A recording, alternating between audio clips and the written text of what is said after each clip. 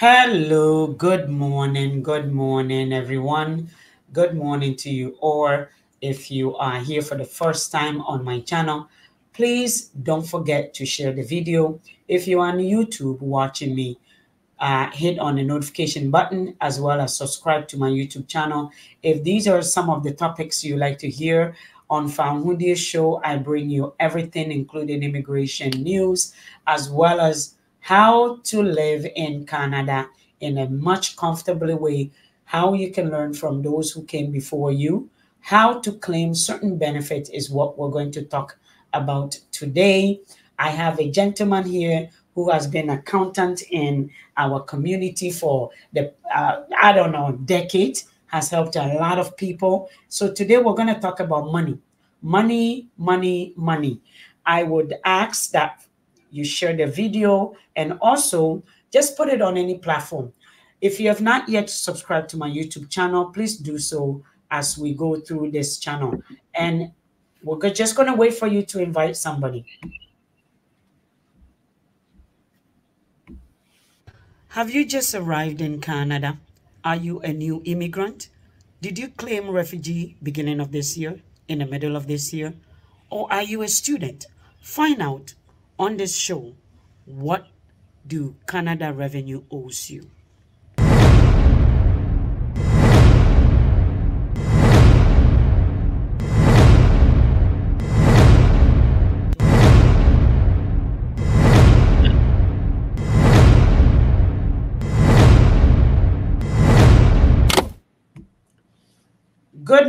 Good morning again.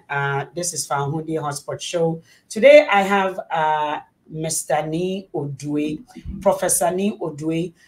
He's an accountant. He also teaches statistics or math, accounting, some sort at the universities here in Canada, mainly in Humber College. So I'm going to ask him to introduce himself to you. But if you're here for the first time, please share the video. Also subscribe to my YouTube channel. And let's get in. Welcome, Prof. Odwe. Well, thank you, Mavis, and thank you for inviting me today. I'm happy to be here.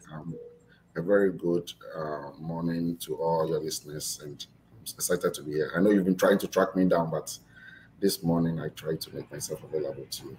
So I'm happy to be here to share some few words with your listeners. Thank you for having me. Thank you very much, Godfred Emmanuel, welcome. Please share the video. Like I said, today we're going to talk about a lot of things. So if today is your first time on my page, these are some of the topics we treat. We live in Canada. There's been a lot of people here in the country. There's also a lot of things here in a country that people are entitled to. You may not know. We've missed, as a community in Canada, we've missed a whole lot of opportunity.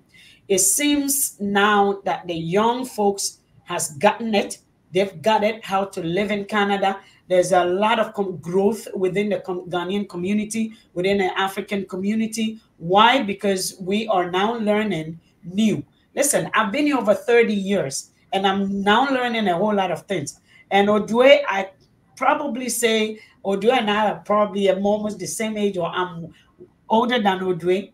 But if I tell you what these people has done in this country, it is a mind-blowing. It is encouraging for you, a newcomer, a new immigrant, a student who is in this country, for you to learn from these folks. So welcome again, Mr. Ni Odwe. I'm just going to just leave it up to you to let us know what year are we in right now and what should people should prepare for in terms of benefits. I'm talking about tax purposes.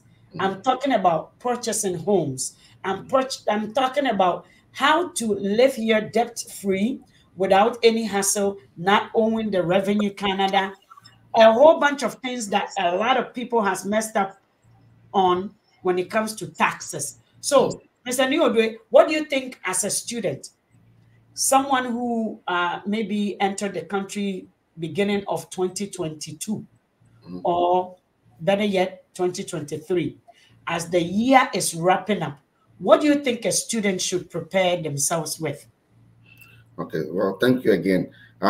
In Canada here, as you know, and especially in Ontario, we always say that it's yours to discover. There are so many things hidden in the tax system that a lot of people don't know. Unfortunately, these things are not even taught in schools. And so for this morning, I'm very excited to share with your viewers some of these things. As a student, like a question you asked, as a student, you are entitled to so many benefits. For instance, by filing your tax, one of the first things you get, it's not only by getting a tax credit, or a refund that makes people excited, but you're actually building what we call your RSP contribution room. You're also building what we call your tax-free savings room. Now, those rooms are very important for you so that when you grow up and you want to save money tax-free, you use those rooms to contribute money tax-free. Now, of course, there's also the GST tax credit that you get. There's what we call the currently, due to pollution and all that, the government gave the benefits that deals with the credit that they are giving for pollution and all that. It's called the Climate Action Incentive Plan. It's about $500 that you can get once you file your tax. You also get what we call the sales tax credit. So even by filing zeros, once you have a social insurance number and you haven't even worked as a student, once you pay tuition, you are entitled to tuition credits, which you'll be getting, once you start working, you get that refund as a tax credit. But to answer your question, few things that you get off the back without doing nothing is HST, GST tax credits. If you're not working, you'll get approximately close to $300 free. You're going to get sales tax credits close to $400 free, and you get the initiative that I just mentioned free as well. So that's about $400. So about $1,000 that you're getting free. And so even the GST, HST is given to you quarterly, which is about $80 every 3 months. So as students, you need to do that. But one of the key areas that I think is important is for you to build your RSP room and also build your tax-free savings room, which you're going to need as you grow and you want to purchase a house. You mentioned about housing. You can also, once you have that RSP contribution room and you start working and you start getting bonuses. In Canada, bonuses are usually taxed at 50% tax rate. Therefore, it is better for you to put it in your RSP to save that taxes. You can then withdraw that money from your RSP to purchase your first home as a first-time home buyer tax-free as well. And so those are some of the incentives that are there. And students, of course, new immigrants should take advantage of these things to help them enjoy the Canadian dream. Thank you. Wow. So basically, as a student who has not worked at all, as long as they have a social insurance number, guys, as soon as you come into the country, first of all, you have to have a status. So one of the status to have is having a study permit. So once you have a study permit, you get a social insurance number. That means you are now partnered with the Canadian government, the revenue system, the money. Okay. You are now a number. They give you a number that states and also has responsibility attached to it that also allows you to claim certain benefits in the country. So if you are a student, you might not know that there's two monies that Professor Odue just mentioned. One of them is which is the HST, Yes. and the other one is, in fact, last year, was it this year that we received that climate, whatever? Yes, climate action incentive. You get that as well. Incentive. Yes. You see? So if you come with your children, if you come with your husband, if you're a Nigerian, I know you've come with your husband. A lot of Nigerians comes with their husband. There's so much incentives that you can also claim. So once you have the social insurance number, you don't need to work to get this money. You must, even though you have a zero income, you paid tuition. So out of the tuition, you have to claim the HST back, as well as you mentioned another thing that they have to claim back. Yeah, so you get three things. The sales tax credit. That idea is because you are in the country, you buy items, you purchase items, but because you fall into what we call the basic amount, you didn't make that amount of money. The government is giving you sales tax credit for the sales that things that you've been buying. Now the climate action, you get it because you're entitled to it because the government came up with that program as an initiative to help drive the climate action program that they are running. And then you also get a GST credit, which is given to you quarterly. So you don't have to work to get those things. Now the credit, the tuition side, you claim it as a credit, but it's better for you to claim that tuition when you actually started working and making some money and taxes have been withdrawn from your taxes, so you get that refund back. So what we normally do as accountants is that we carry forward your tuition credit. So when you graduate, by the time you start working, you can then use that tuition amount as a tax credit to lower your tax bracket. Okay. So guys, listen, I'm on a student side because there's a lot of things we are going to get into. So if you're here for the first time, I'll remind you again, share the video. A lot of people I get phone calls from who are in a different country, but then their family members lives in the country. If you are coming to Canada, you have to remember that there are a lot of things you want to place yourself in. This country has a lot of opportunity, and I will continue to mention that there are people here who has messed up a certain things, so it becomes a bit difficult. You say, this country wants people who are responsible so they can share the money with them. There's a lot of taxes in this country, but we only pay how much tax, Miss Odwi? We pay between, so Canada has a lot of tax, a huge tax network that captures a lot of taxes. At the same time, we get a lot of tax brackets. So the tax bracket runs from 0 to 15%. Okay. So if you make any money below, actually, if you work in Canada, you make below what they call the basic amount, 0 to 15,000, you don't pay taxes at all. The only tax you pay, they give it back to you. Now, from 15,000 to about 28,000, you pay 15% tax break, and then it goes on and on and on up to $1 million. And so the tax bracket grows as you make more money. So it's based on the Bible principles. The more you get, the more you give. And so that's how it's based on. And it's very fair, so that everybody contributes their fair share to the national capital pie. And so that's what happens. And so once you understand your tax bracket, you are then able to live and enjoy Canada very well. That's what you are trying to let people know. And like I keep saying, some of these things are not being taught in schools. Nobody will come and tell you what your tax bracket is, how much taxes you're supposed to pay, and even how much tax credits you're supposed to get back. Before we even move forward, because you mentioned people were in trouble, let me quickly jump into this. There is a difference between tax planning and tax evasion. Tax is very, very complicated. So if you don't understand the terms, you're gonna put yourself into trouble. So tax evasion deals with a situation whereby an individual has evaded tax. So for instance, in the past, some people were saying that they contributed to donation receipts, whereas they never contributed to it. And so if the CRA finds out that you are doing that, you have evaded tax, therefore it's punishable by law, and sometimes they give you penalties of up to 50%. Now, what I'm advocating is what we call tax planning. Tax planning is the right way there are tax loopholes that the government cannot do anything with that. That's the tax bracket that I'm mentioning. So if I work up to 15,000 and below, I don't have to pay any tax because it's a loophole. There's nothing that I can do. But if I work more than that and I need to pay tax, then what are some of the things that I can do to get some of the taxes that I've paid back to me as an individual? That's where you employ what we call tax planning, which deals with, deferring your taxes, deferring your tuition, and so on and so forth to help you save taxes. And that's what we, the experts, try to advocate: tax planning and not tax evasion. Because if you evade tax in Canada, it's punishable by law and it's a very serious crime. And these are the things that I want the students to understand from the right as they start school, because a lot of them will start making a lot of money, over 100,000. You go and see people, they'll tell you, okay, you can evade the tax, just go and create your own receipts. Or in some cases, you're working full-time, but they say create your own business on the side so that you can add receipts to get tax credit. It doesn't work like that. There are incentives and way and structures that we put in place to help to make that happen.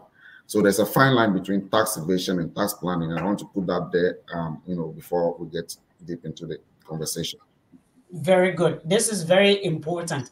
Guys, listen to it. I like to really, because I've seen people who cannot apply for their citizen because of some of these invasion that Professor Odwe is talking about.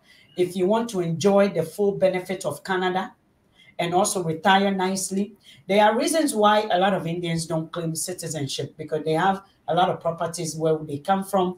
And if you claim a citizenship in another country, the laws in other countries state that you cannot claim for properties.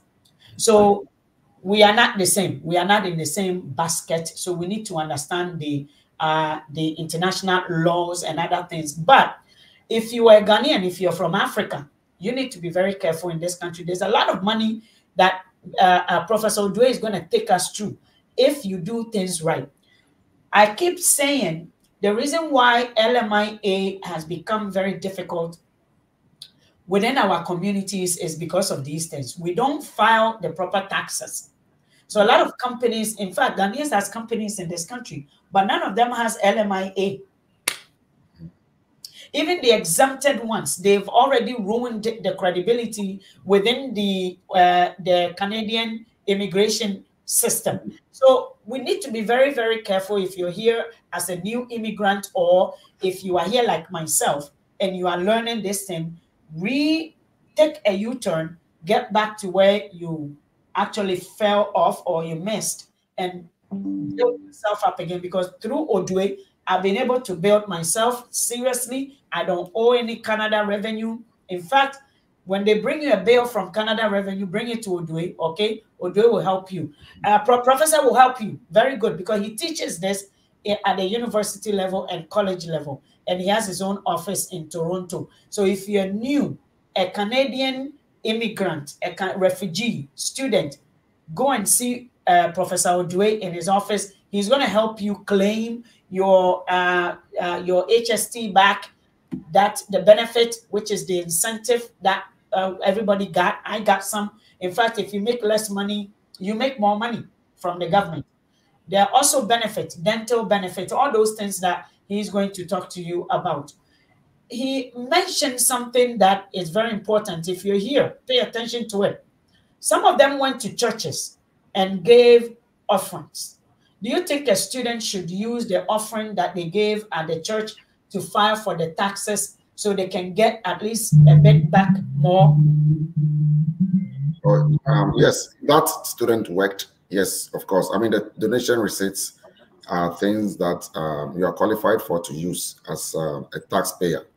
But what we are advocating here is that you have to get the proper receipts from your church accountant and use the right amount on your income taxes.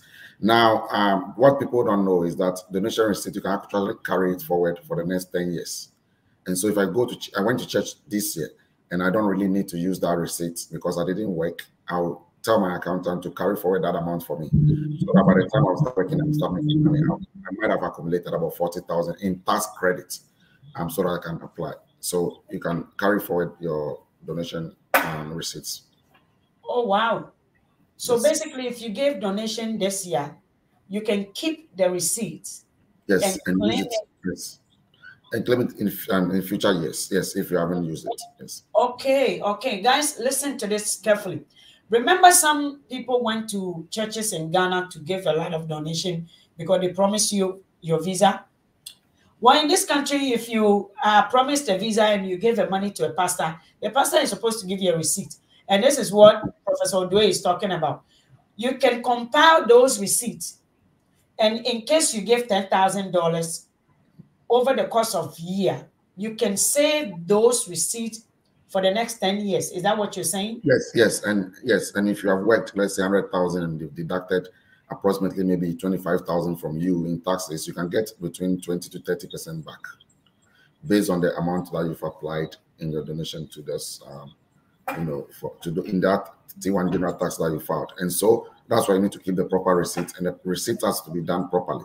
There are some exhibits on the receipts. So, for instance, when we go to tax court and we are challenging the court that the receipt is valid, one of the things that they look at is that there has to be a signature on the receipt. There has to be, there must be the CRA website shown clearly on the receipt, the name of the church or institution that you attended, and also your full name on the receipt. That's all they want to see. And once those exhibits are there, then you are fully okay, to claim that receipt. And like I said, you can carry forward that receipt if you don't need it. So accountants, usually will tell you that they are using your receipt, but they have to use the receipt when it's needed. So it's always better to carry forward. So tax credits such as tuition, such as what you mentioned, the donations and those items that the CRA give as tax incentive to help reduce the taxes that you've paid can be carried forward if you don't need it in the particular year. Because let's say in the year that you are claiming, you went to church, you donated $2,000. Now you didn't work fully, and so even if you put the 2,000 as a tax credit, it doesn't give you anything. You still get the same amount like the GST sales credit and then the climate action incentive. That's all you get. But it's better for you to carry forward that donation because you didn't need it, and then in the time that you will need it, let me see, 5 years from now, you can apply them, and then you can make good money. Okay, beautiful. So it's not because abroad is not good, because abroad is so good that people thought things are just lying there. In this country, you think you're doing something, the government, until you start to file for things, that is when you realize there's been a lot of things you've compiled or you piled up there, and they're going to get you. So thank you very much for clarifying that as a student. What about the refugee? Someone who just came into the country new, can they open up their own business? Because I know people do, in order for them to take a full advantage of the taxation system. And by the way, Canada is 15%, right? Does it? If you make $1 million, do you pay more than 15%? Oh yes, yes. Your tax bracket will go way over that. So you're looking at even those making over 100,000 are paying about 25% taxes. And so if you make over $1 million, you're paying a lot. So that's why I'm saying it's based on the Bible principle: upon whom more is given, more is expected. More is expected. Okay. So upon whom more is given, more is expected. Yes, that's how they build the system. Okay, okay. Do you think is that why a lot of people open up a business? What is the advantage of, determining your own tax bracket versus working for a company? Because a lot of people in this country, when you have your own business, what are some of the things can someone file to also get those things back and have some leverage there? Yeah. So the government thought it wisely, because in Canada here, the backbone of the economy lies solely on small businesses, SMEs. And so the government said that, okay, if you have a business, you get to write off certain incentives to help your business grow.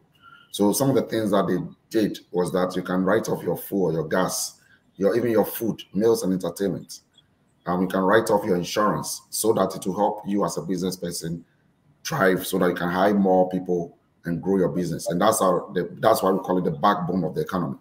And so those things are given for you to have a huge tax credit or tax write-off to enable your business to sustain. So that's why they did that. Now, you mentioned refugees. As a refugee, if you are here, once they've given social insurance number, of course, you can register a business. So for some of our friends, brothers, and sisters who are driving Uber, they're supposed to register it so that you can write off their maintenance, because you are driving an Uber, you are making money, but you see that by the end of the year, your car will break down, and then you say, oh, I've lost all my money. No, it's not true, because the maintenance amount can be written off. Your gas amount that you're complaining about can also be written off. And so you cannot really complain that that's why your business is not thriving. That's why you need to employ a serious accountant who knows the system to help you alleviate the system. Now, you mentioned, why do people even register business? Because I can lower my tax brackets. For instance, I told you, if you make over 100,000, your tax, you'll be paying 25% taxes. I can, as a business person, pay myself dividends. And then if based on 100,000, I'll be only paying less than 8,000 to the government. Whereas you as an employee, you'll be paying from that taxes about 40,000. So I'm saving a lot of money. You see the difference? And so that's why once you pay yourself dividends, your tax bracket is taxed at a lower tax bracket. So for instance, if you make up to 30,000, you only pay $300 in taxes. Whereas if you're working as an employee, you'll be paying $8,000 by making 30,000. You see the difference. So that's Whoa. why we do those tax planning. But the government did that to help small businesses prosper, enabling them to make more money so that they can hire more people. That's why the economy is booming here. And if we employ some of these things in back home in our country, things will be successful. And so tax brackets are good to know. But if you study the Canadian system, you see that everything is based on taxes, and that's why the country is prospering. Wow. So basically, if you make, let me just sort of repeat what, if you make $30,000 and if you are self-employed, you only pay $300. Yes, if you paid yourself dividends, yes. If The you pay same yourself dividend. 30,000 came to you, but you pay like only $300 in taxes. Okay. But if you work for Tim Hortons Yes. and you make $30,000, your tax payback is 8,000. 8,000, yes. So because you'll be paying CPP, EI, they'll deduct all that, and then they'll deduct the actual income tax, which is about another 4,000 to 5,000. If you add all 8,000 will come from your fee, your salary. So it's only about 22,000 that came to you at the end of the year. But me as a business person can cash out the 30,000 and about 29,700 comes to me. You see the difference? That's a big difference. But you mentioned CPP and unemployment, for example. Yes. Let's talk about unemployment. The difference between unemployment benefit for working for yourself, you can get to put money on the side, or you know what, dive into a different business if you have to. But some people rely on the unemployment, they rely on the CPP, they also rely on the vacation that they would like to take some time off. But do you think self-employment is more beneficial than working for a company in Canada? Yes, I mean, if you are self-employed, there are two different type of people. Not everybody likes business. But if you are self-employed, you are still not missing out on the CPP. You can still contribute to the CPP. There is what we call the self-employment CPP. Now, for the EI, which is the unemployment, because you are the same person, you cannot fire yourself. And so you don't have the unemployment, that's all. But you as a business person should be saving. And I believe that is one of the areas I'll be touching on today, about saving and investing money in Canada.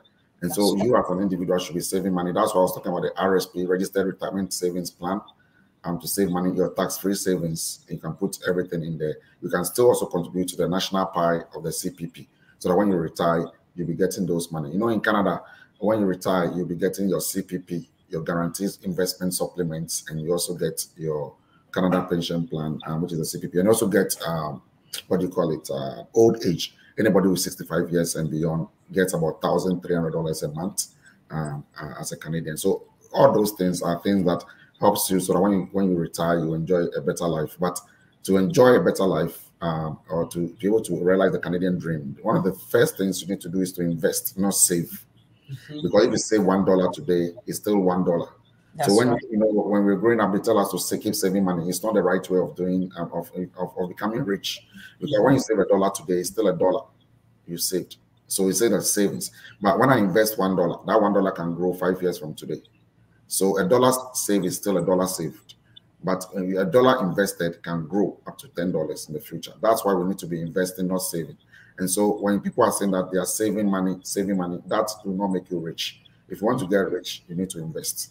And so those are the things. But to get rich, you also need to understand the tax implication of becoming rich. Because if you don't understand the tax implications, you then go down the drill because your taxes were not filed properly. You hear those news on the kind of news all the time on TV in the United States, where an actor was so rich, did not keep his books properly, and lost all his money because they didn't employ the right accountant or did not know the right tax strategies. One of the things that I want to mention before I leave here today is that the tax pages, the pages in the tax code is even more than the pages in the Bible, a lot of pages.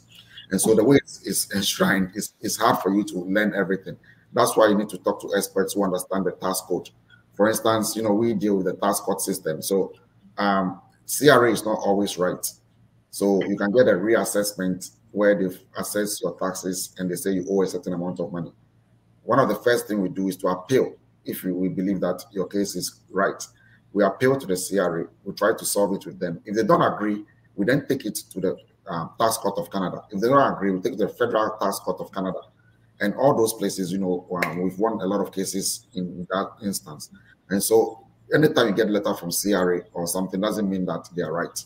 And so that's why you need to talk to experts like us in taxation to help you reduce the burden of taxes. Now, even let's say you were wrong, the Canada government have incentives there that can help you reduce that tax burden. That's why you need to talk to us. There's what we call the Canadian Taxpayers Relief. And so if you are somebody struggling financially, or there's a serious illness in the family, death in the family, there's a serious disturbance or some kind of natural cause like COVID happened and you've lost your job, those things are not your fault. The Canadian government will look at those and reduce all your tax, interest, and penalties. So in most cases, we found out that if you owe like 20,000, they'll reduce it to 10,000, about half. And then we can make arrangements with them to pay the remaining, to get you out of that tax debt. So there are so many solutions out there, Lady Mavis, for you to let your viewers know that, all is not lost when you get CRA letters and say that, oh, you are stressed, you cannot sleep and all that. Talk to experts and we can bring you out of that burden. Wow, wow, wow. This is very interesting. It is good to know the country you are going to. That is why we bring you these things. It is very good to know Canada. Canada is like a person, okay? They have dislikes and likes, okay? They have issues, they have attitudes. Canada has a whole, there are triggers in Canada. There are triggers. In case you triggered or stumble upon something, this is what Professor Odue is saying. All hopes are not lost. We can still get you out of it. I know a teacher who got a big bill, and through Mr. Odue, the person got a big cut because these incentives works for people such as, even that time there was no COVID, but yet they got a big cut because all those incentives are there that you need to talk to the experts about. Let me just ask, in case someone, for someone who is here as a new person or as an old person, you want to buy a house, what are some of the things you should really start to pay attention to? And I want this to, I keep telling the newcomers, please, credit is like a chieftaincy in Ghana. If you have a good credit, you're a chief. I'm a whole Nene. This is Mr. Nee you're looking at. He's a chief in Canada because he knows the laws that sustains people. These are the leaders within the communities. These are the people we elect as chiefs, as leaders, because he knows how your finances can be at peace. He knows how you can be able to navigate through the system, mobility in terms of, because listen, your whole life can be very miserable if you have a bad credit. Okay, I know that. I have a testimony. I'm a first person to ask about credit. What are some of the things people should really pay attention to as a new immigrant, as a student in the country, or someone who used to own, have bad credit? Can you give us advice about credit? Okay. Buying a home. What are some of the things, what are some of the good investments someone can invest in, new person in Canada? Yeah, thank you again. Credit is one of the, like you said, very, very, very important in Canada. Credit establishment, managing your credit. You can make as much money as you can make in Canada, like 200,000, 300,000 annually, and still not be successful if you have a bad credit. And now the funny thing is that credit counseling or teaching of credit establishment is not taught in any schools in Canada. Mm-hmm. There's no, even financial education. They don't teach it in high school or anywhere. But when you come to Canada, you open your bank account. After a few months, they will call you and tell you you've been given, or you qualified, you've been pre-qualified for a line of credit or a credit card. Now, once you qualify for those credit cards, they don't tell you how to manage the credit, how to pay off that credit, and realize good benefits from those credits. And so one of the things that I would like to talk about here today is that you mentioned about buying houses.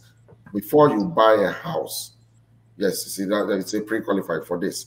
Before you need to have a good credit. They send you these things in the mail that you're qualified. for a credit of 7% interest rate. Now I have to make it sure, I have to make it clear today that credit card actually should be used for convenience, not for credit. So that one rather should be called convenience card, not credit. Yes, because they switch it for you. Because credit card shouldn't be used for credit. If you know you don't have the money to pay it, don't even use it. Is it? Okay. And also, in order for you to maintain your credit, you have to look at the utilization of your credit. So, for instance, you show that's a credit for 5,000. What that means is that you should put in your mind that you only can use up to 2,500.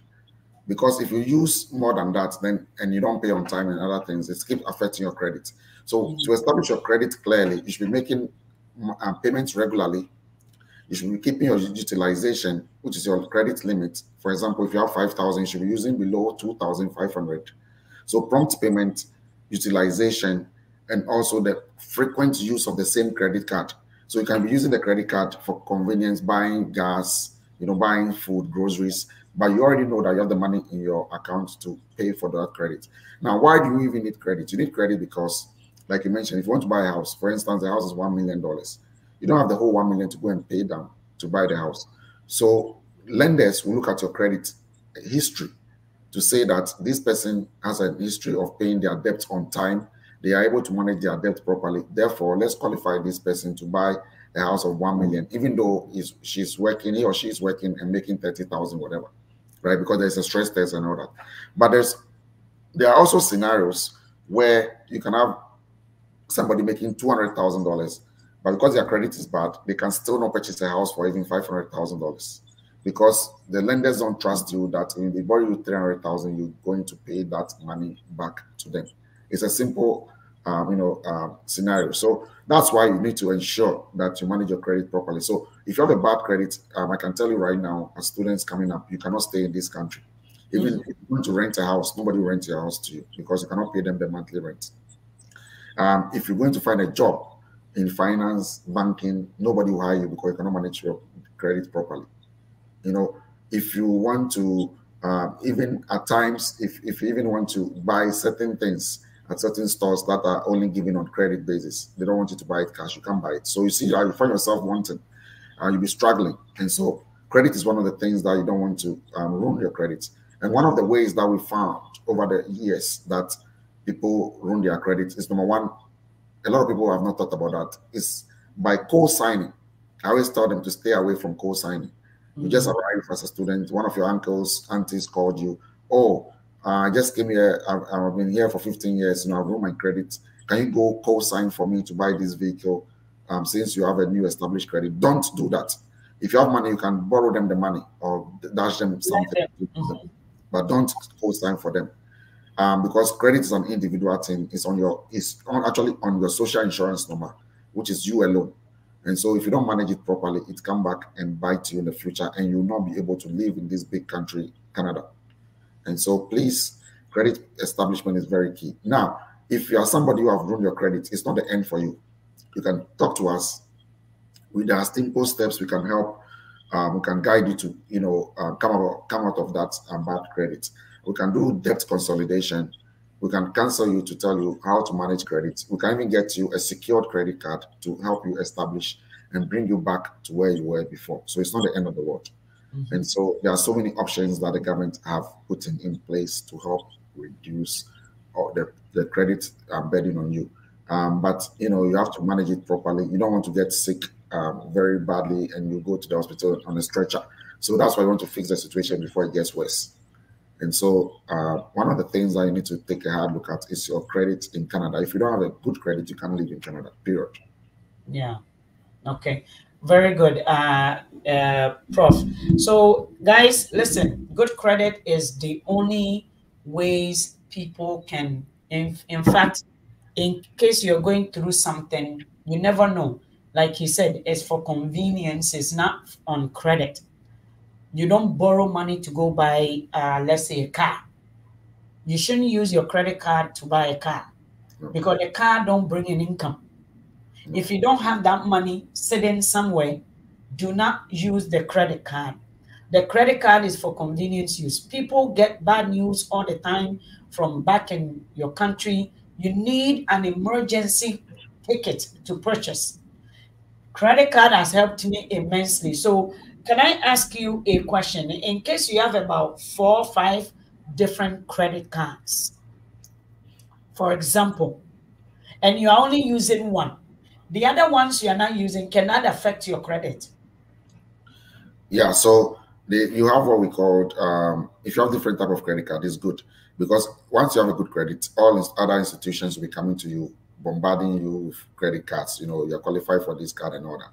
Those are not bad things. Those are all good, and because you are trying to establish your credit to get access to more funding, so you can be using those cards, but you have to be able to manage those cards properly. Because if you have 5 credit cards and you use all of them, if you're not able to track them properly, you will not know which one you've paid and which one you haven't paid. And so the other ones that you haven't paid will ruin your credit, which will affect the one that you're currently using. You understand? So that's why we tell people not to have a lot of credit cards. So for instance, if you have 3 credit cards, one is from RBC, one is from CIBC, the other one is from BMO, fine.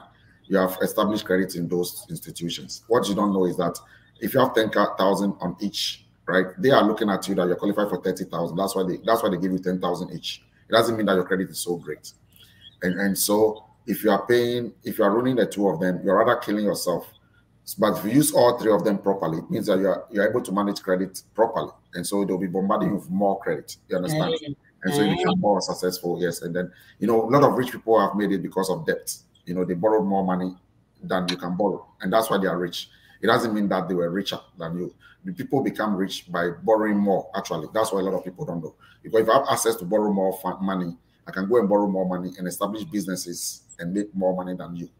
But if you don't have that access, you can keep saving. You can never make money. And that's the difference. And that's why you need to have a good credit.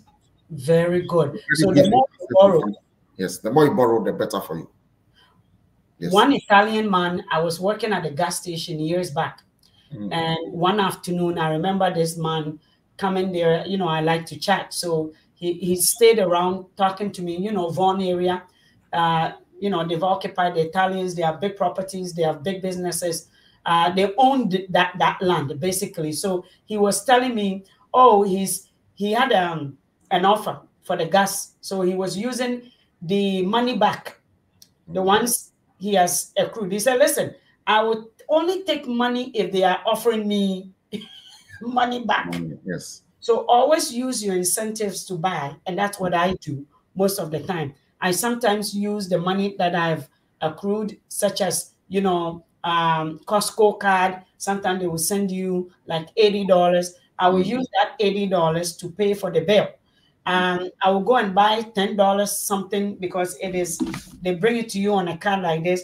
I buy $10 and the rest is given in change, cash. Yes. And I'll use that money. So I'm very, very, very, very, very, very paying attention now because of what the situation I used to be in. So the more you borrow, the more you are bombarded, because I just got this $5,000 RESP is for RSP, catch up. Yes. So I took it, and now it's showing up on my bank thing. Yes. That I have this money there. What do you think? Someone who is like a new in the country, can they buy a house? Now, give me one advice before you go. I'm not going to keep you long today. Today is a very busy day. We don't want to go further than we took a chunk of time out because we were late. But can an immigrant buy a house? New immigrant. Actually, the banks have they have programs for new immigrants to purchase a house. Canada wants you to buy a house. They want you to have a safe place to live. If you're a new immigrant and you came, you need down payments. There are programs that will guide you. There are structures in place for you purchasing a house. But I always say that in Canada, you don't bite more than you can chew. So if you go purchase a house about $500,000 and your monthly payment, it's a certain amount that you cannot afford, you don't buy that house because you lose the house. You understand? So as a new immigrant, you've come to the system. If you're not somebody who was doing business back home already, that have brought a huge amount of money, and you've also gotten employment to be able to finance the balance on your mortgage, then you shouldn't be looking at buying a house. What you should be doing is to save towards the purchase of that house. And so once you invest the money towards the purchase of the house, so that when you're ready, you talk to analysts to analyze your situation and say that you're qualified for this property to buy. Now, you mentioned the Italians have occupied, certain places in Canada. How they did it was that most of them did it through partnerships. And so one of the areas that we fall short is that we don't do partnership. You have a Ghanaian successful business person trying to do it all by themselves. But as you grow, you need to take certain chances and join partnership with people to grow bigger. Because, when you're going alone, you can go to a certain level. But when you're going together, you can go further. And so, but you need to be able to get the right people to team up with. That's one of the things that has drawn us back, is because we don't work in partnership and try to, do joint ventures and work together to grow businesses. But to answer your question, yes, immigrants can buy a house, but you need to be able to have at least a certain amount of down payment, and also have a proper job documentation to show that you can actually provide or pay down your mortgage regularly. Now, the reason why, if you're in Canada here, they would like to see your job letter, but you've been working at a particular company for more than 3 years. But if you're a new immigrant, you haven't been here for 3 years. And so the government said, okay, look, let's look at this person and see how much down payment they are putting down, and still give them an opportunity to purchase. But you cannot purchase a huge amount, but can they afford? How much cash do they have left after they've done their down payment? Can they continue to pay a mortgage of 2,000, 3,000? If the question is yes, they'll sell it to you. If you're not ready, don't even attempt to do it. You should save and then do it when you are ready. That's my advice. Okay. And my next follow-up question is that, because as you can see, and you are in that industry, you've seen it. The Indians will be back in India, the Chinese will be back in China, the Ukrainians and the Russians and all those people buying Canada, the land and the houses. They've now taken almost a half of the land. Now, can someone be in Ghana and buy a house if they can? Because you know a lot about it. I mean, that's what we call the foreign buyers program. I mean, they put it on hold for some time, but it's back now. I mean, slowly. If you want to buy a house and you're a foreigner, yes, you need to bring about 30% down payment. I mean, 30% purchase in the first place. So if you have that kind of money, yes. If you want to buy outright, also, sorry, I forgot to mention the 30% is not what we're worried about, because no bank will finance you in Canada, the remaining. So the Indians that you're talking about and other groups that we're talking about actually buy the houses cash. That's what people don't know. They buy the houses outright. And because if you want to buy a house and you're a foreigner, why would we finance you? We don't know your records back home, whether you can pay us or not. But you should be prepared to pay is what we call the foreign buyers tax, which is about 20%, 25% taxes. So you have to pay that to the government. So the Canadian government rather makes more money by you coming to purchase it. We don't have a problem with you purchasing. So it was when there was a lot of vacant houses. So if you are buying, maybe you're buying to rent as an investor. So you can come and buy a condo downtown for $2 million and rent it as a business person from anywhere in the world. However, there was a time that the Canadian government realized that there's shortage in the system for those living here to buy the house. The prices are too much. And foreigners, like you mentioned, are coming to buy the houses in Vancouver and other places, and they were all empty. So that's why the government employed or brought into place what we called the vacant home taxes. And so if you have a home that you've purchased and you're living outside of Canada and nobody's in there, it's considered a vacant home. You pay taxes on it again. So now you as an investor, you have to ask yourself, is it beneficial for me to even have a property here? What is it for me? What am I buying it for? If it's a vacant home and nobody is there, we still tax you for it. So the Canadian government rather makes more money. You've already paid 25% taxes. You're also paying vacant home taxes and so on and so forth. So you should be looking at it as an investment. And you have to be prepared to come and pay it off, because no Canadian bank will give you a mortgage if you don't reside here, for them to show proof of all your sources of income. Okay. Wow. So these people has purchased these properties outright. They've in cash. Yes. Wow. Well, with $1 million sitting in some of these rooms, they can bring it to us. We will purchase it for them. So yeah, if you have money back in Ghana, please, there's so many. Montreal is growing with population going up. To Canada is growing, population going up. We've just hit 440 million over Yes. 40 million now. It used to be only 38 due to COVID. Many left, exited, and now because of the immigrant door that is open to answer the impact, the labor market impact assessment, which is the LMIA. A lot of immigrants are coming. 2024, we are stepping in again with expected over 500,000 people. No, yeah, 500,000 people into Canada. I don't know if they met the quota, but December is the time to really, really ready and go. And then you enter into 2024. So if you have more money back in Africa, please bring it in. There's a lot of rental opportunity here. Professor Odwe buys houses for people. He really gives a good advice on mortgages. What is the good lenders? If you don't fit in the mainstream, which is the bank, they are small, and he can also. He is part of a corporation that lend people money. Is that the truth? Yeah, we partner with companies like Seedrise Capital and other small brokerages to help you get money, such as second mortgages, other mortgages that will help you enter the market. So there's, for instance, your credit is not that great, but you have the fund, they have the money there. You're willing to, build your credit in 1 or 2 years, but the prices of the houses are lower. You don't want to miss opportunity. We can get you mortgages to enter into the market while you build your credit so that Wow. you don't miss opportunity. Yes. So we Wow. partner with other institutions, but our company, which is Reality Capital Management, we solely deal with accounting, bookkeeping, taxation, tax planning, tax court representation. So that's the key, tax court representation. If you have an issue with CRA, we are the people to talk to. We talk to CRA on your behalf. And so a lot of people are in trouble with the SEB, recently that the government gave. And Hey, most people are not qualified. I should have claimed that money too. But you were working. You were not. No, but they were writing to me when I go onto my revenue, like my Canada revenue. When I enter into the system, they said I'm eligible. Why would you tell somebody they're eligible? I'm working. So Yes. it was so tempting that now I heard they've fired almost 200 employees who were working for the government, but yet claiming the money.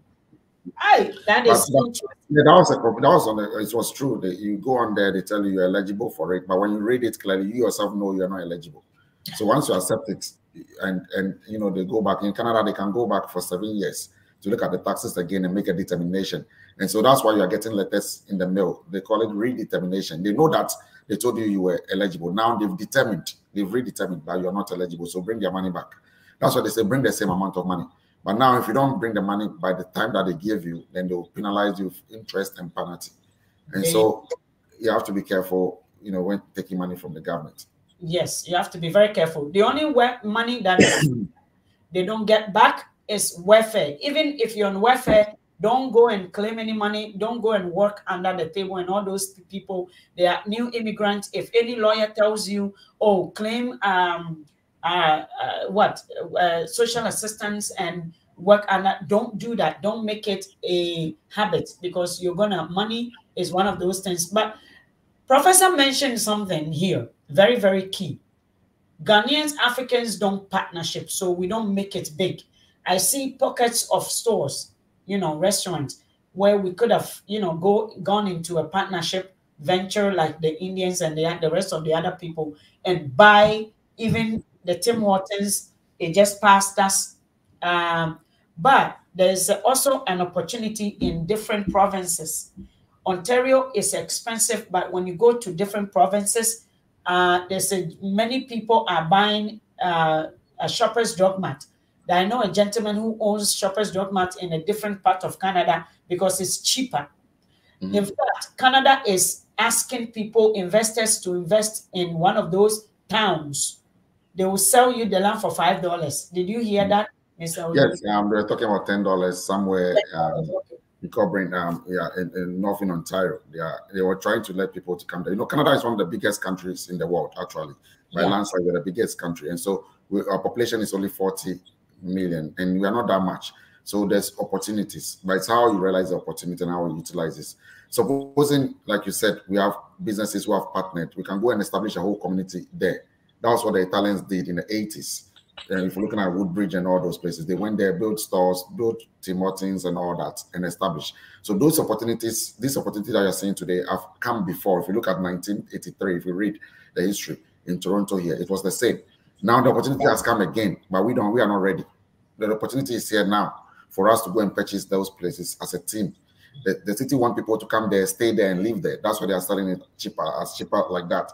But who is willing to go there and establish the business? You alone cannot do it. You have the capacity to do that. And so that's an area that we as a community need to sit down to take a hard look at if we want to thrive and be successful in this country. I'm not sure if you'll be reading some of the comments, but I see people asking about the credit. That was a range. That is a good credit. I just want to quickly comment. I see that a lot of people are asking, but one of the things that good credits, credit range actually starts from 300 to 900.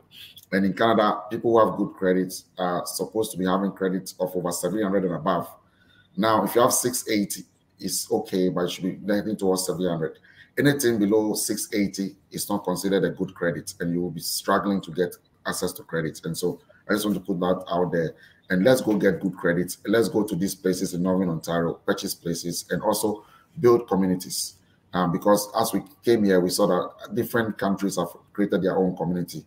They've pushed people politically to rise to the top, to go do things for them, to advocate on their behalf because they live in a community. We don't have that.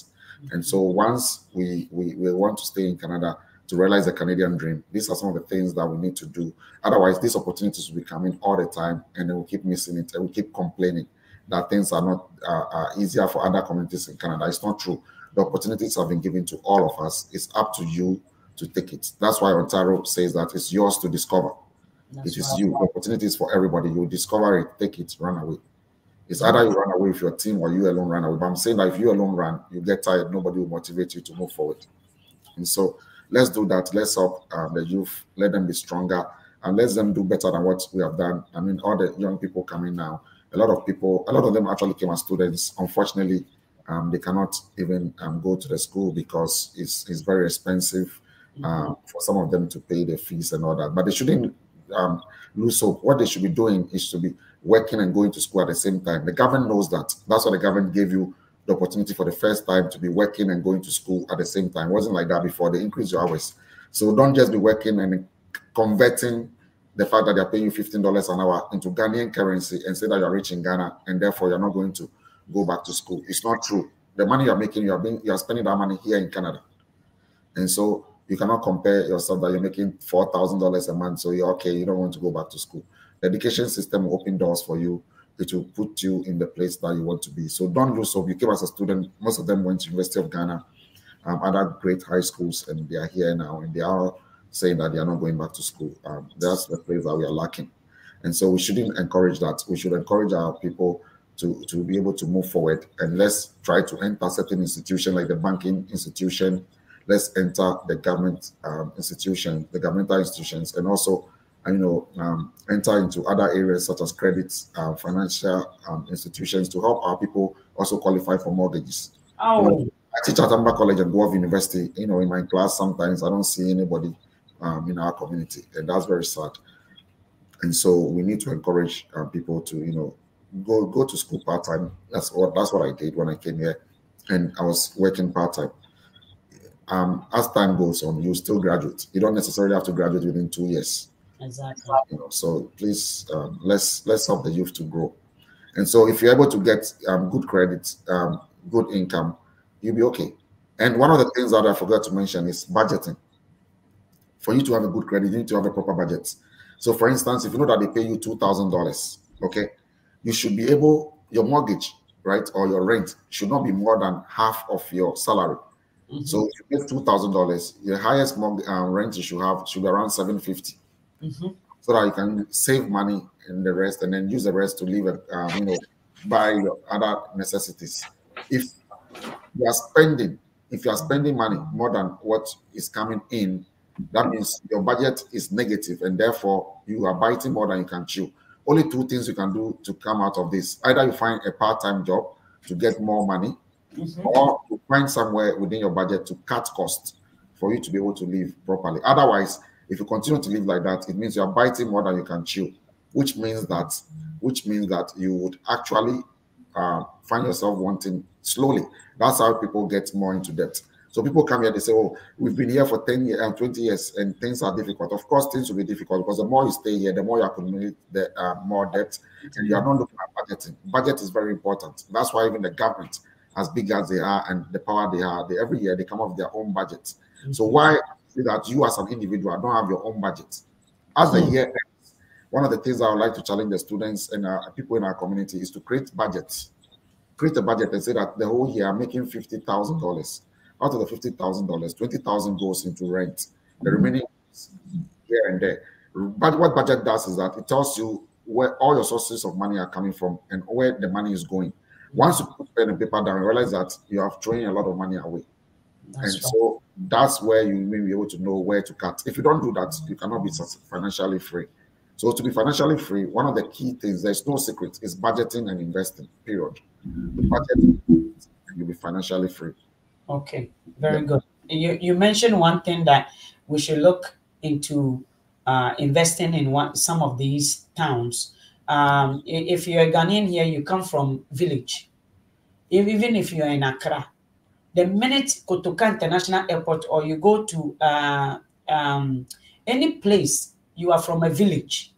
Because many people touches in Ghana, they don't sleep Accra, they take their car is ready, straight to Kumasi, straight to Takoradi, straight to wherever in Ghana they are coming from. So you are from Ekurase, you are from a town. Ghana is not a nation. We don't have this sky-high scrapers and all those lights are even dead in your areas.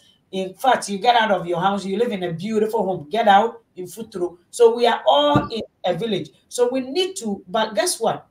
Driving from here to New York, driving from here to Montreal, driving from here and going outside, even Toronto, you realize that we come and we are like, it looks as if they've just released us and we get stuck in a big city.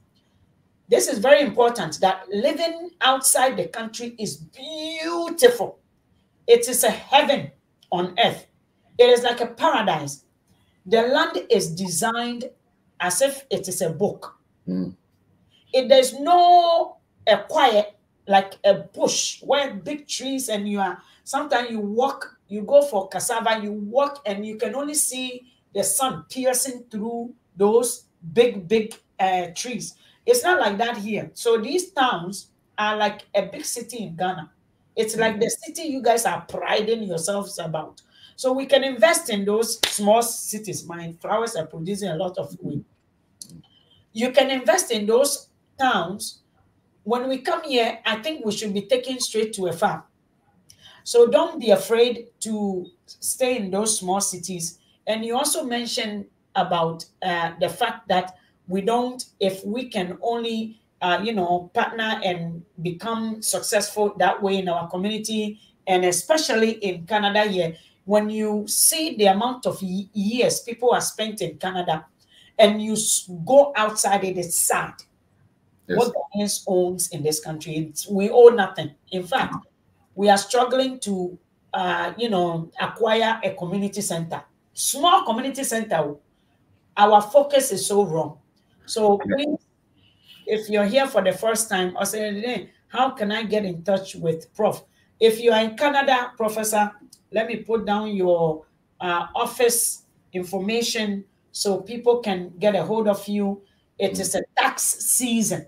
From December, this is the man I go to. This is the go-to person for every fund I had. I'm going there and say, here is my paper. So one money, turn it into money for me. I'm going to Montreal. I'm doing my social work, my social media things. Some of the courses, it is a business, and I'm a boy. Yeah, they are business related. Yes, they are business. Actually, any expense that you incur, while doing a business is a write-off expense. So if you are doing childcare, and you're using your phone, you are calling, you are buying materials, tea rolls and everything, taking care of the kid. Those are all supplies and materials. Those are all written off expenses. So if you make 20,000, once we deduct all the expenses, what is left is what you pay taxes on. and so it makes your business thrive. So, for instance, like you, if you travel, you can claim for hotel accommodation, for gas and all that. Those are all written off expenses as long as you are keeping the receipts to show to. Hey, a problem, no. So what's preventing you from keeping receipts? It's easy. You can actually put it in on your credit card because you have to trace the Oh, yes, expenses. it's a credit card. I use Yes. credit card. So Yeah, I so can you bring the expense for us. Yes. okay, very good. So this year I want to make $7,000. What can somebody, how can someone, what are some of the things, our last one, that people can file to get more money back, like church donation? What are the things? And So someone, if you have a child, people who are taking their children to soccer game, all these things, do the government pays you back for extracurricular activities for your children? yes, so I'm glad that you mentioned these things. In the past, the government have so many incentives where they even said that even if you have a dependent outside of the country, you can claim the dependent and all that. The government changed all those things. Yeah. You know, some of the times we misuse the tax system and then rules are changed and all that. So, you know, the one that you mentioned with the extracurricular is no more there. But I can tell you right now, the government always come up with new things. And so first of all, one of the things to do once you see that the year has ended, we have an email system that we're using now. You send us your tax slips, we review it, and we will come up with a tax plan for you in areas that we think that you can save money at. Now, the tax credits that are out there, the traditional ones are if you have medical expenses, you can claim. If you have childcare expenses, so you are too busy, somebody's looking after your child for you, even your grandmother looking after your child, you can pay her and then she reports that on the taxes and then you claim that as a tax return. So that's also there. You can claim donation, of course, church receipts because you are giving tithes and all that. You can also go even further to look into tax bonus deferral. Some people, end of the year, they're going to give them bonus, but because the bonus will be taxed at a high tax rate, they don't want that bonus to be included in their pay. They can actually defer that. You can either buy RSP, that gives you some types of tax incentive, and so many other things that are there. But everybody is different. You know, in tax filing, we can ask certain questions, and by you answering those questions to us, we'll be able to, you know, arrive at a conclusion that maybe you are qualified for this credit or not. But the ones I just mentioned are the basic ones that are out there that a lot of people fall within. Okay. Okay. Well, thank you so much, guys. If you want to get a hold of Mr. Odue, one thing that I'm taking home with me is keeping my receipts, my hotel bills, the food I cook for the guests, and also making the phone call. Even using my internet is going to claim that Yes. this is for business. My internet, everything I'm using, the lights, everything I purchase on Amazon, I'm claiming all those things. If you're in Canada, everything of those sorts, you can claim it.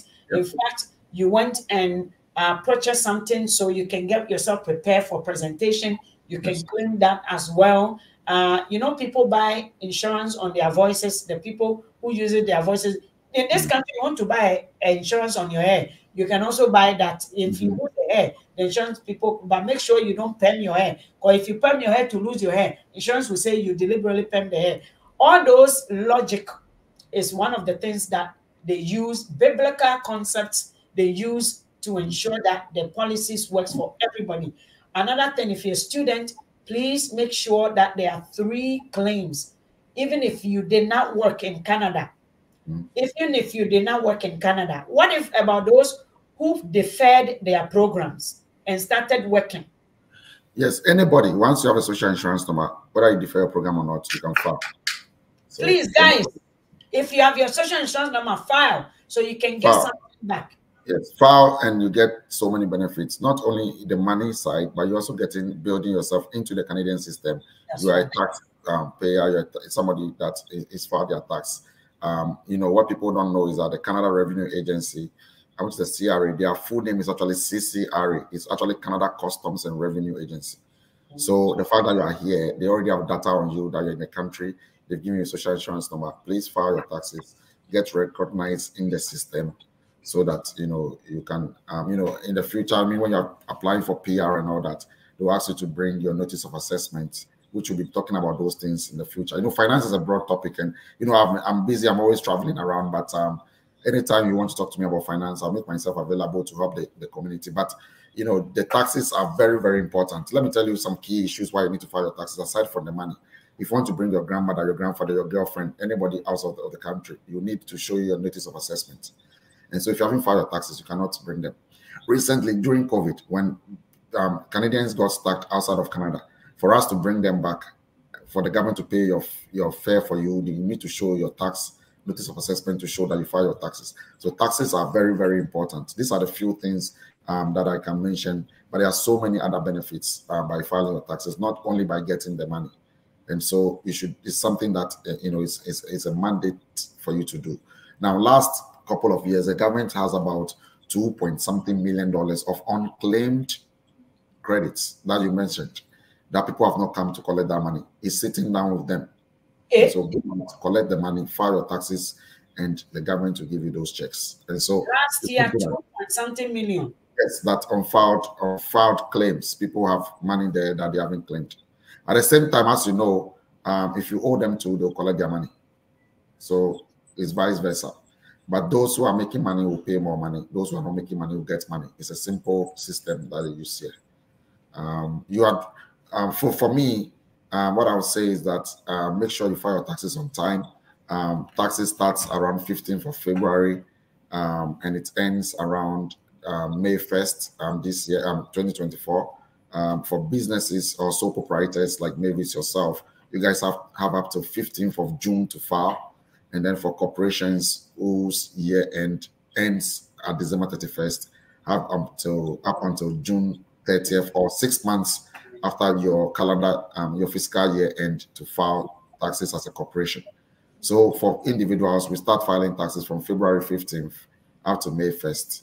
And then for sole proprietor, you have up to 15th of June to file. And then for corporation, you have July 1st or June 30th to file your corporation taxes. And so those are some of the things that you guys need to go out there and do and help realize, the Canadian dream. There's also the dental benefit that they are giving. The Canada wants to also give dental. In Canada, medicals, we have free Medicare and all that, but now they're looking into dental as well. And this year they're looking at your income and anybody who have filed their taxes. For you to qualify for benefits, you need to file before April 30th to qualify for those benefits. So yes, once tax season is here, you can reach out to us and we'll assist you. Okay. It's difficult to get hold of me, so it's always good to get my office number. And also, we prefer a lot of emails. We respond promptly to emails as well. Okay. So yes, my office number is 647. Let me put it down there. So it is. Let me put it down there. It is Reality Capital Management. Okay.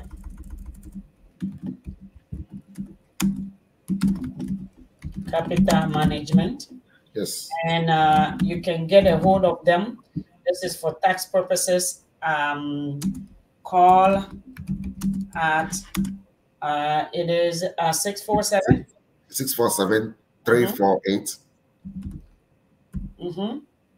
3002. 3002. And it's just right here in Toronto. In fact, if you are in, we area, anywhere. If you email us, you go to our website. If you type realitycapital.ca, you go to our website. There is a way that you can upload your taxes. We file for you. We have a lot of clients in Alberta, and we also have a branch in Vancouver as well. Our head office is located here in Toronto. Okay, so Reality Capital.ca. Yes. Okay. So and also email us at info@realitycapital.ca. I just put it out there. Yeah, so that's the best option to get us, and we'll respond on time. During tax season, especially for the students, you go there, you say file taxes on our website, everything comes to us. I'll probably call you right away and then guide you through if there's any tax planning we need to do for you, what you are qualified for, and so on and so forth, and we can help you, realize more money. And also, how you can go about things in Canada. Thank you so much for having us today. Yeah. Okay, so guys, thank you very much today. And Mr. Odwe, Professor Odwe, he also teaches at Humber College and Guelph University. College and Guelph University, yeah. Yeah, and Guelph University and Guelph University. Yeah. About management, financial management, and I teach also accounting, financial mathematics, and statistics. okay, and statistics. Wow, this is a very difficult interest, and I was in that class once at Rice, and it was just you. In fact, if you don't have the head for it, you can't do it. I wonder why it's very hard to get. So thank you very much for coming. If you need any help with your tax this year, if you're a student, if you're new, go there. He has a team of a group of people who can help you. He has helped me since my restaurant. I never owe the government. Even last time they sent me a message that I owe them, because talking to him and I know what to prepare for. So guys, Canada is free. It is yours to discover. Make it an attempt to speak to the, I would say, the godfathers on the land, which are Mr. Professor Honorable Odwe. I'll put doctor there. Also, right now that's what going. Oh no, right now they've added another title, engineer. So I finished an MBA in 2022. Do they owe me money? In Canada? Are you in Canada? Do you know that many people come here as a student, they don't file tax? Yes, they don't know, and nobody talks about it. And even there are certain Canadians, there are Canadians here who don't even file tax. They get their T4, they throw in the garbage. A lot of people don't know. That's the 2.5 million that is sitting in the government, and we want to collect that for you. You need to file your taxes. Like I keep saying, taxes are very important if you want to live, amicably and nicely in this country. You need to file your taxes and pay your taxes if you owe them. Now, if they owe you, they pay you back. But the taxes will determine so many things. If you want to buy a house, if you haven't filed your tax, you can't buy it. So that's what I'm saying. The taxes gives you so many benefits. Not only filing your taxes is for the refund. The refund is the key things for most people. But if you want to bring somebody from back home, immigration-wise, you need to file your taxes. If you need to buy a house, purchase a house, you need to file your taxes. Buy a car, you need to file your taxes, because they will look at your assessment to make a determination on how much you make and so on and so forth. So it goes into so many things. If you want to get benefits, healthcare, and all other benefits, you need to file your taxes. So taxes are actually the key component of Canadian, investments strategies. My son, the first time he filed his tax with you, the government owed him money, and he never worked. So, and he filed it with you too. Sharp Brain Physics was in Canada.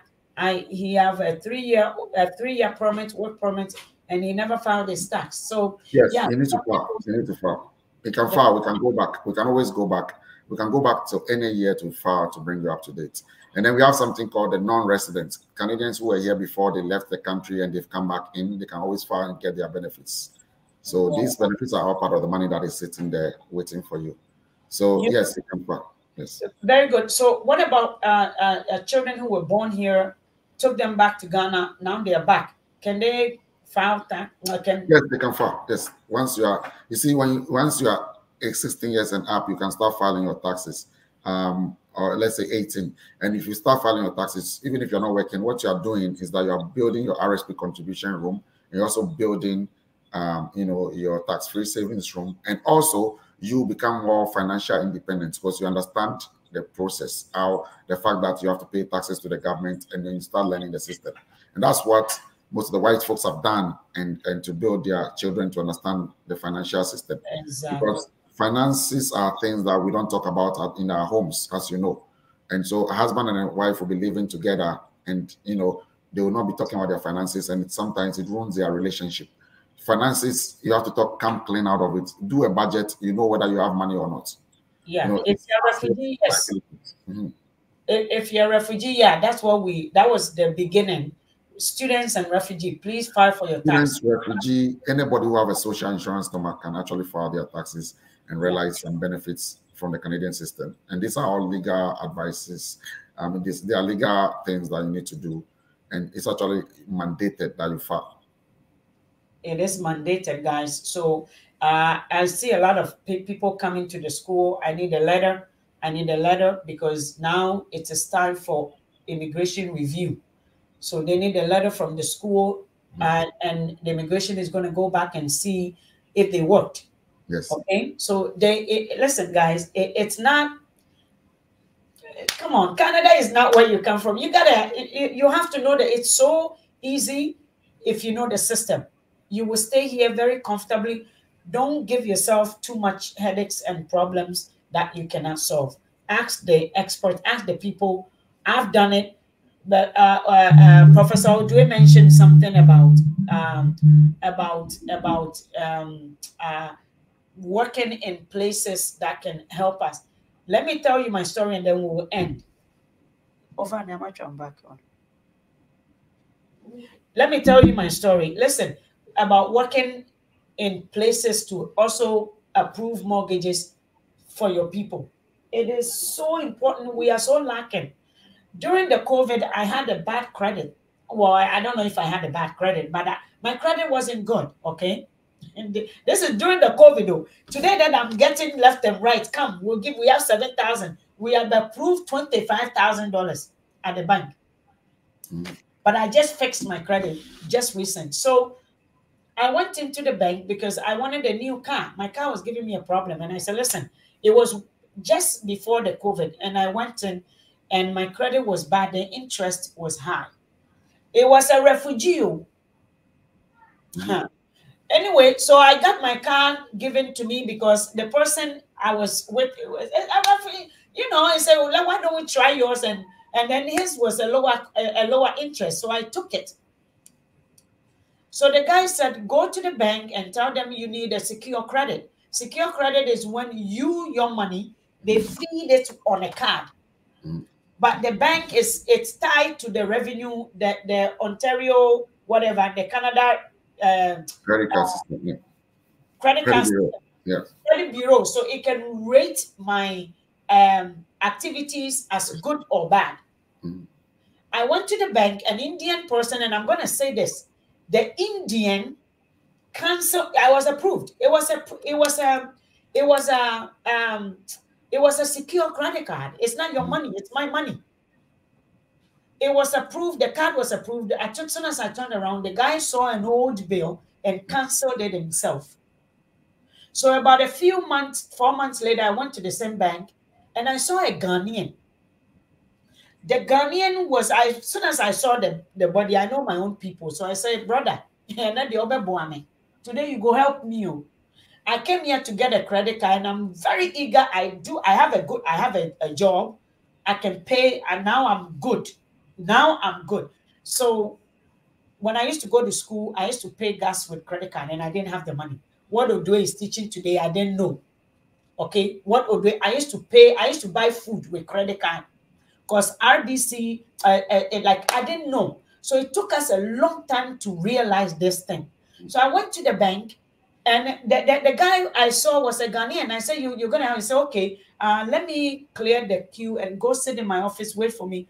So as we were talking, apparently he took my information and he clicked on one of the card. He said, let me try this one for you. If it doesn't work, then we'll do the secure. But if you just did this, I don't know. So let me try. By the time he said, are you sure you don't have a credit? Because you've just been approved almost $9,000 right in front of him. So it means sometimes it's not because you have a bad credit. It is the trust the other immigrants don't have for the Black people. And this country, no matter what you do, we are going to be the ones to help ourselves. You need to help. We need to help ourselves. I mean, Canada, like I keep saying, it's not for anybody. I mean, we are all immigrants. Everybody here, the people that you see here, the white people that you see are all immigrants, 4th generation. Nobody was here. I mean, it's a new world, and so it doesn't belong to anybody. Once you are here, we are all here to compete.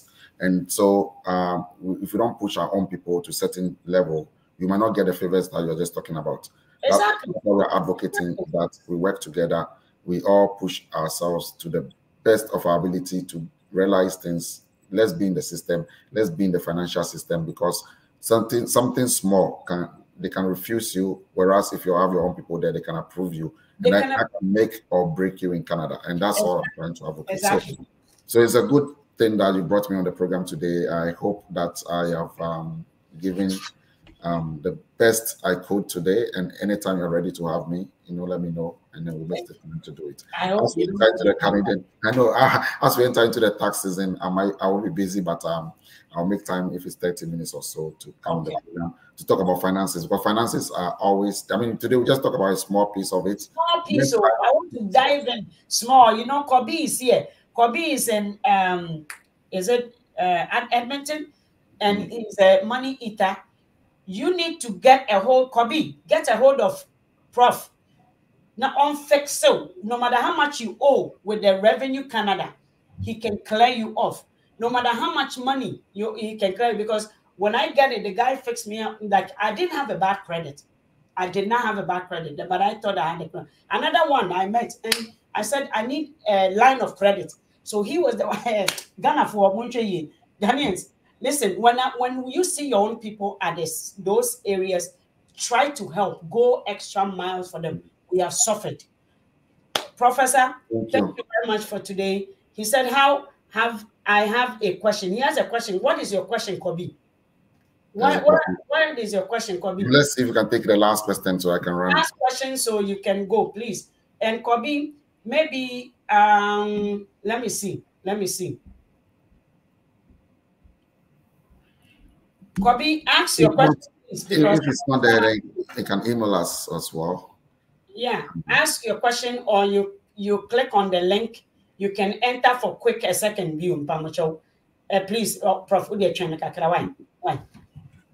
So if you have a question about, how to qualify for mortgage, how to qualify for, if you want to start, you don't have any credit card, Prof can help you secure a small $300 credit for you to start with.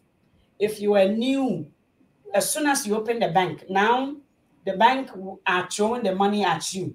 They will give you a credit line or credit limit. They will give you something, $300 if you're a student. In Canada, as soon as you come to Canada, go to the bank, bring your passport to the bank.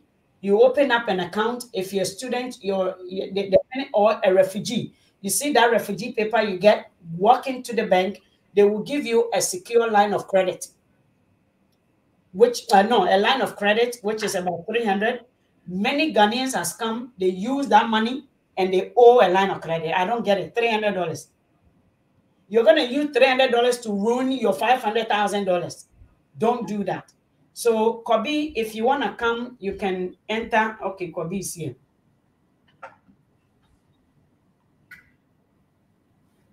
Oh, try to add him. He disappeared. Okay, enter quickly so you can ask your question so we can, so they can go. Enter quickly. Make your device quickly. Okay, good. Add. So ask your question for me. Good afternoon. Anyways, I can have 6 minutes now, boss. Prof, but yo. Yeah, yes. Over no Noga. Ganyo. Touch like KG or ye like unsecured loan with a particular bank, equally Amehambu, equally 40 line of credit. Can you still increase it at low cash and like a limit? I mean, it's hard to grow, or it's better to go to another different institution altogether. Yeah, I want to increase all the time, but me no increase. Well, I just wanna have purchasing power. Ni kenu koni mentor my groom let to about $500,000. Ni kenu koni mentor my here. Manage my here without going to them every time to seek permission or get grant. So we could get to go into my flipper, and I see it's good for me. I don't need them to come and do the appraisal or whatever it is. Then you need line of credit instead of credit card. line of credit no nchon wa kesie kole to mo RBC am to mo 40. Enye ya here don because because got another branch the same thing. English. If he has a $40,000 line of credit, can he go back to the bank and ask them to increase it? Kobe love money. Kobe, Kobe, I think he joined late, so he didn't know. What yeah, saying, yeah, I did. So I answered that question already. Yeah, so you have a line of credit limit of 40,000. Can he go to a different bank to go and ask for an increase, or he thinks that because with this particular bank it's already hit its limit? What we are saying is that if you have a good income and you have assets and you can show, they can increase that line of credit for you at any branch or at the same place too. It doesn't matter. Because I tried it. I tried it and they were telling me something about my debt to income ratio. Yes, my debt to income ratio. And then on top of that, when there is there's an equity on the property sitting there, why did you always want to use that against you? Why are you not using that money but you want the unsecured? Yes. How do you buy? I know if I used to have. So Kobe's line is frozen. But yeah, he cannot. What I was trying to tell you is that Kobe is that your debt to equity ratio. Once you've maxed it, anywhere you go or any bank you go, is the same results. Hello. Yes. Sorry, I'm back. Yeah. Sometimes when you meet these Asians, they look down on you and they want. It's like a struggle for them to get you going, right? Yes. That's why sometimes you need to talk to people who put the package together and then present it. They might look at it differently. But every bank has their own threshold. But in that threshold, there's always some loopholes. And so you know the right people. Sometimes you're able to get the opportunity for them to help you realize that. Tell me if let's say that one. Yeah. I will. But then one more question too. What is this myth about this? What do you call it? Those credit unions against these 5 major banks there? Is there advantageous to have an account with these credit unions than this CIBC, RBC, and this TD banks there? Yeah, the credit unions they are a little bit lenient than the credit unions are always a little bit lenient than the traditional banks. So if you look at the interest rate, the credit unions always give you lower interest rate. The credit union understands your situation more. It's like a community. It's like a co-op.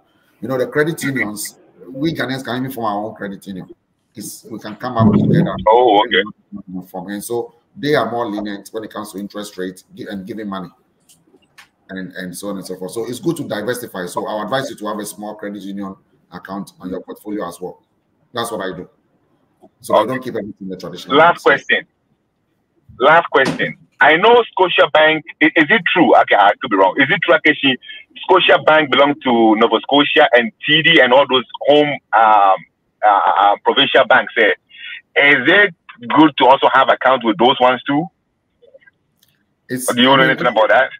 Yeah, no, it doesn't belong to. So the first bank in Canada. But I know we have ATB here. We have ATB, which is Alberta something bank, and then we have Toronto Dominion, which is the TD bank, with all over the place. It doesn't make a difference. It doesn't make a difference. Are federally. They're all federally registered. It doesn't make a difference where they are history and where they came from. No. But sometimes it's always good to diversify. Like I'm saying, you can have a TD bank, you can have Scotia Bank, so that there's something that's what you're trying to look at.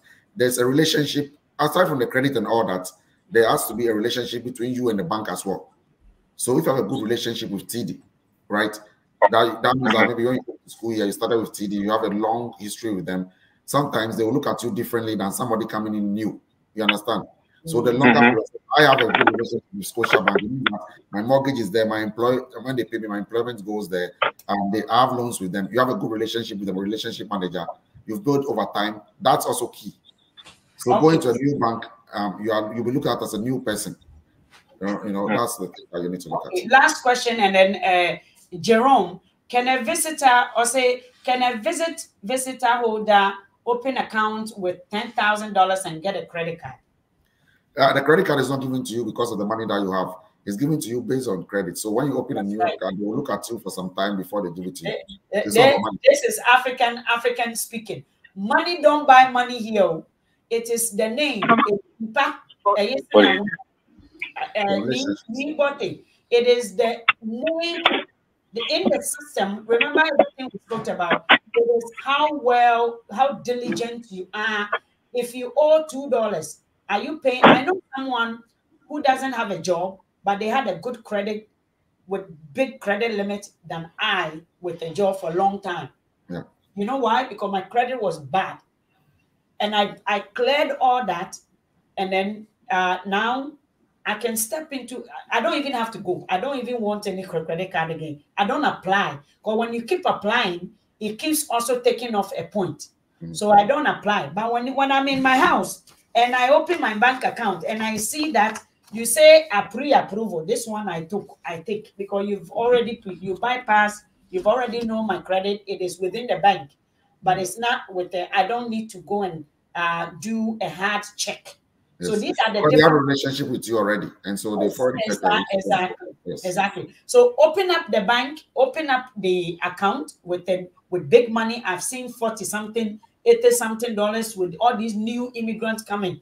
You still need to build a credibility with the bank and build your credit, your relationship with them. Find a job quickly because $10,000. Find a job quickly. But maybe he's trying to use the credit card for something. Then you can actually get a secured credit card, like you said before. You can put 3,000 out of your 10,000 to put on a secured credit card. That one is your own money. That's right. So that's a different thing. And then after you build over time, they'll increase that limit for you. Exactly. So thank you so much, Bobby. Thank you so much. Appreciate it. Thank you. Okay. Thank you. Kobe, did you bring cocoa from your papa's farm, or you are in Ghana telling them not to come to Canada? Now you're asking you have $40,000. You are so funny. Women know what show. Now Juma made you know. Bye bye. So guys, thank you very much. Ni, I hope your question is answered. Ni bote. I hope o question wafani answer. So everybody who's watching, thank you very much, and thank you, Prof, for coming in. I hope to get you more. We need the money talk. We need to talk more. I want money. You know me. I want money. So please make time for me on a frequent basis so we can get this thing out there. And I hope all of you've shared the video. If you have not shared it, please share. And the information I've posted is how to get a hold of me. I'll put it inside the contact on the heading. See the caption. I'm going to leave his information there. If you are in Canada as a new student, as a refugee, even if you come here with $10,000, you can still claim refugee. Whatever you claim, it is your money. You are running, obviously. Kobe said, call me. Okay. So thank you very much, and hope to see you all very, very shortly. And I'm sure that we've been able to answer some of your questions for you. Thank you. Have you just arrived in Canada? Are you a new immigrant? Did you claim refugee beginning of this year, in the middle of this year? Or are you a student? Find out on this show, what do Canada immigrant? Did you claim refugee arrived in Canada? Revenue owes